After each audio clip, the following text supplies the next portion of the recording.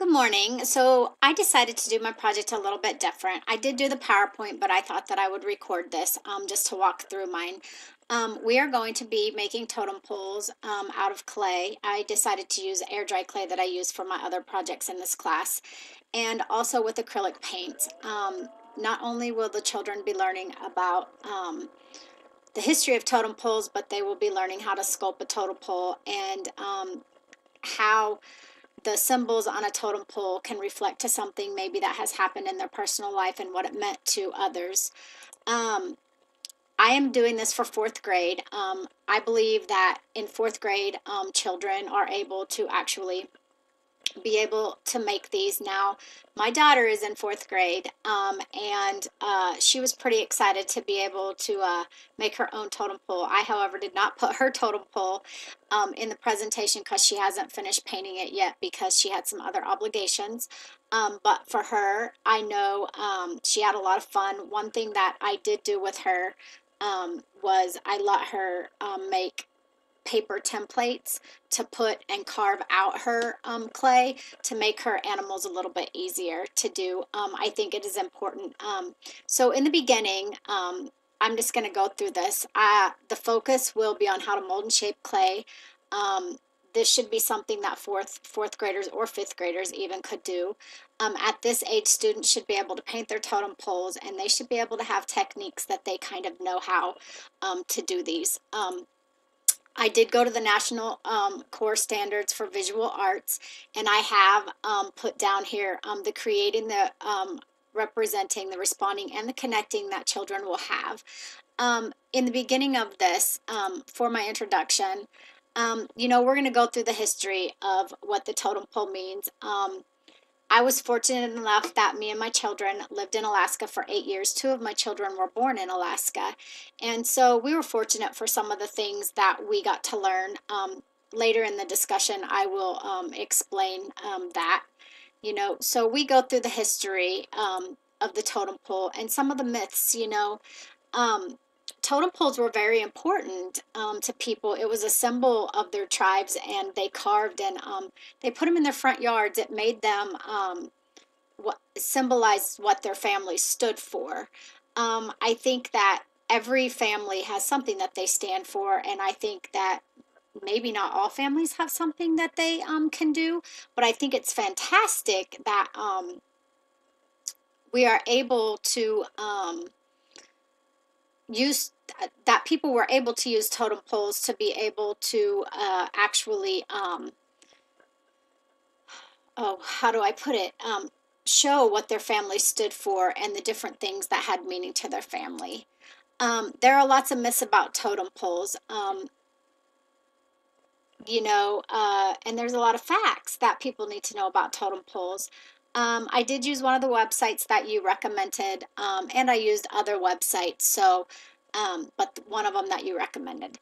So before we actually, whoops, I went somewhere. Sorry. Yeah, miss. Okay, so after we do all of the lesson and stuff, I was going to use this worksheet, and in the little squares is where they could put the symbols that they planned on making. Now, before we actually did this, we had one day when we went over the history. I showed YouTube videos. We look and see everything, about totem poles. I wanted the kids to go home after that art class, and I wanted them to be able to ask their parents, different things about their family, symbols, things that they thought would be good to put on the totem pole. So then they're going to come back and they're going to draw the next art class, the symbols that the animals, whatever symbols, animals they were planning on using for their totem pole in the four. And then I wanted them to write and describe why they chose those, what they meant to them, what they meant to their family, something that had meaning, because totem poles have meaning behind them. They are actually symbols that have to do with the family. And I did find this template for this actual totem pole online. I didn't create it myself. It's on one of the websites. I thought that it was, I actually just found the picture of it and pasted it in. I thought it was really great. It was a printable one, so it is something you can actually use in a class. So after that, we have the vocabulary words. So we're going to sculpt. We're going to do a three-dimensional piece of artwork. We have to make it where it balances to go down on the dowel rod. We want to make sure that they work well together. I know personally when I did mine, I started with the fish. I didn't like it. I turned around, I put the moose on. So I had to do mine. You know, we contoured lines. We outlined what we were going to do before we did it. And then, you know, they can mix colors and stuff. I personally did not have to. My vocabulary words continue onto the next slide. So the children are actually, you know, learning different things about art as we go along. Then, you know, like I said, my first class, art class, we are going to show videos. We are going to discuss totem poles. We're going to learn the history of totem poles and why I think this is actually a great art activity to do for students. The next class, after the students have gone home, discussed it with their families, they are going to do the worksheet. And then we're going to start with the symbols in the next art class, and they're going to have a couple of art classes to do that. And then they'll finish their totem poles. I believe it'd take about 5 hours to do. We need air dry clay, dowel rods, acrylic paint, paintbrushes, paper plates, carving tools. I need a computer, a dry erase board, a projector, and it'll cost about $100 for 20 children to do this. You know, also a little bit of cleanup. You're probably going to need paper towels or, you know, stuff to clean up the spills with. So for preparation, you know, each student is going to have their paper or their object that they are going to start their totem pole on. Each one of them, I'm going to start them out with a dowel rod and clay. The first few classes, they will not need any of the paints yet. And then they're going to get enough clay where they can portion it out to be able to do their symbols on their totem pole. So my lesson plan, you know, I've pretty much basically explained my lesson plan. Now, to make adaptation for special need children. If there are special need children who have actually need someone to work with them one-on-one. Hopefully I can have a para in the classroom, or I can have a special ed teacher in there to actually help them with their project, and we can simplify it more. Maybe they don't have to do the worksheet. Maybe they can just, you know, if they cannot use their hands properly, maybe they can tell us what animals they want to use, and we can actually do them and get their input on that. If I have visually impaired children, I'm going to move them to the front of the class. I'm going to make sure that my projection on the wall is high and big enough that the students can actually see it, because I believe that you know, they need to be able to see it. Now, if they're hearing impaired, I will speak a little bit louder. I will let them, you know, sit at the front of class, make sure that they have clear instructions, and that if they need any help, I'm there. Now, for children who are more challenged, like I said, I will have someone in there, or we will completely adapt the whole lesson plan. So maybe they will just draw a totem pole on paper because they can't actually work with the clay. And for gifted students, I would definitely encourage them to make more details, to think outside the box, and maybe dig a little deeper into their potential, just so that they get more out of it.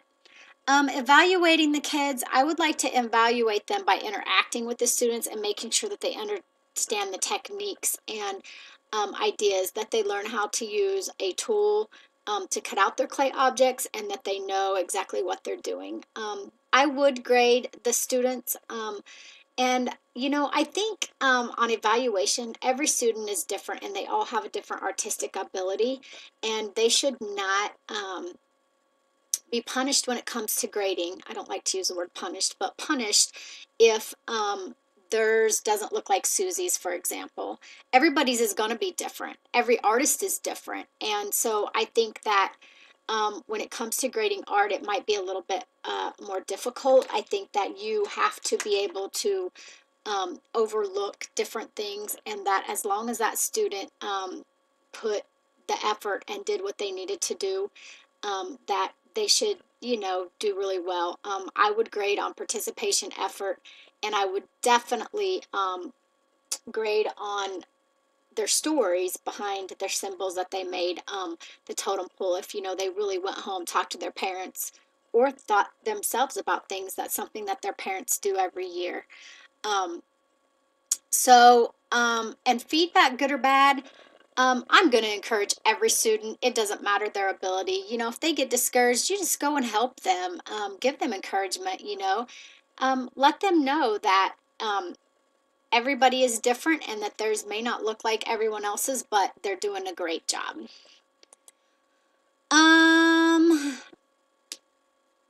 I think that if I can engage my students, that they are interested and that they learn something, that I have actually made this a successful lesson plan.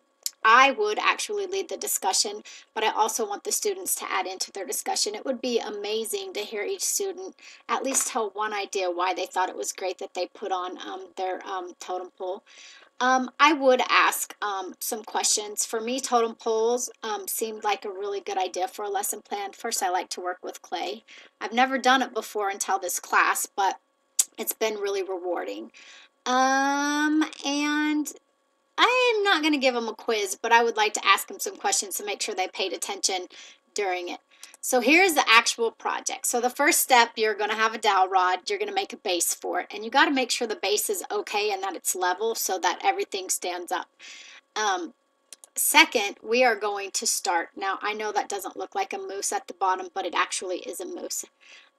When we lived in Alaska, we would have moose come in our yard all the time. And sometimes it interfered with the school bus, but it was really cool to see them. Got lots of great pictures. The second is a fish. It's a salmon, because in Alaska, the salmon are amazing when you get to go out by the ocean and see them. Third, I made a bear because we actually had black bears in our yard at time. I have videos and pictures of them. It wasn't always safe where I lived, but you left them alone, they left you alone, but it was actually an amazing experience. And then I made an eagle because in the wintertime, the eagles were so fantastic, especially to see on the snow. And at the top, I made a cross. And the cross is because one of the traditions in our house is we don't actually do Santa Claus. We celebrate Jesus because we are Christians and that's what we believe. This is actually what my finished project looked like once it was painted. Like I said, I didn't really blend any colors. I did solid colors with mine as an example for the students. Now, the students can blend, do whatever. I'm kind of curious to see what my daughter's will look like when she finishes hers. But these are symbols that mean something to me and my family because I had 2 children in Alaska, and I have a lot of great memories there, and going from Alaska to Kansas was definitely a big change for me and my family. So I hope you enjoyed the project, and I hope that if I was telling this to another teacher exactly what we were going to do, that they understood what we were going to do. Have a blessed day.